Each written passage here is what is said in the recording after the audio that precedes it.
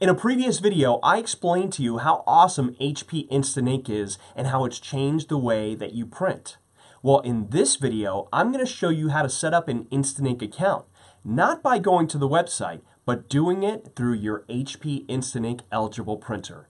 This is Wrestling with Tech, where I wrestle with tech so that you don't have to.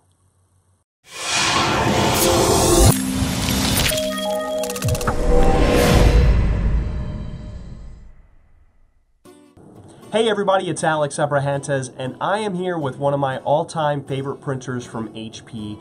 It's the OfficeJet Pro 8720. This thing is fast, it's got instant ink, there's really not much that it can't do. So I'm going to walk you through how you set up instant ink on it. I wanted to choose the 8720 because it's got a beautiful big display here, and hopefully it'll be easier to see. So first things first, I'm going to turn this on for the very first time.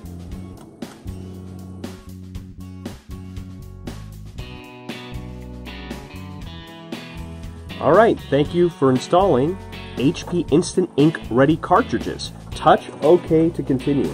Sounds like a plan to me. Alright, so here we go. So it's saying, touch continue to initialize the printer. This process will take up to 7 minutes. You can continue setting up the printer during initialization. However, do not turn off the printer. Alright, so we can finish setting up the printer. We have to go to 123.hp.com/setup. Using the web browser on your mobile device or computer, visit the site. Okay, so I downloaded the all-in-one app, and here's what I'm going to do. I'm going to set up and add a new printer. Let's click on that. Just have to agree to the terms. Did that. Alright, connect to the printer. Go to your iPhone settings, tap Wi-Fi, select the printer with the setup name. Let's go ahead and do that. Alright, there it is. Let's continue. And let's see, we can create an account, which I already have, so I'm just going to log in. So here are the 3 plans that you get to choose from.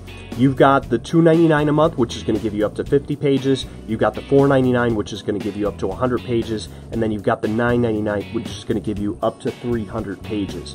For me, I'm probably more in the 100-page plan. I'll sometimes fluctuate, probably between the 100 and the 300. But the great thing is, I can upgrade or downgrade at any time. So let me go ahead and select that.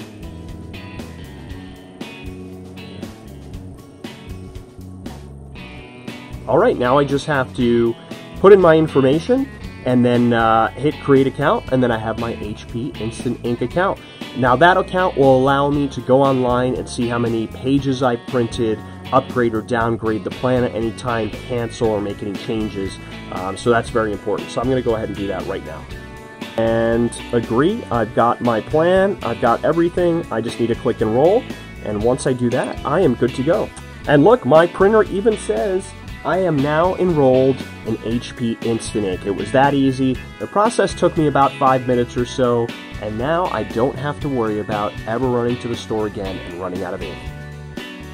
So as you can see, it was very easy to set up my HP Instant Ink account. It took me about 5 minutes or so, even though the printer said it would take about 7 minutes to set up itself. Didn't take that long. So again, you have the option of just going to hpinstantink.com and doing it that way, or starting the process right there on your printer. I finished it on my smartphone. It was quick, it was easy, and now I never have to worry about running out of ink and going to the store. The ink will just get mailed to me when I need it. How cool is that?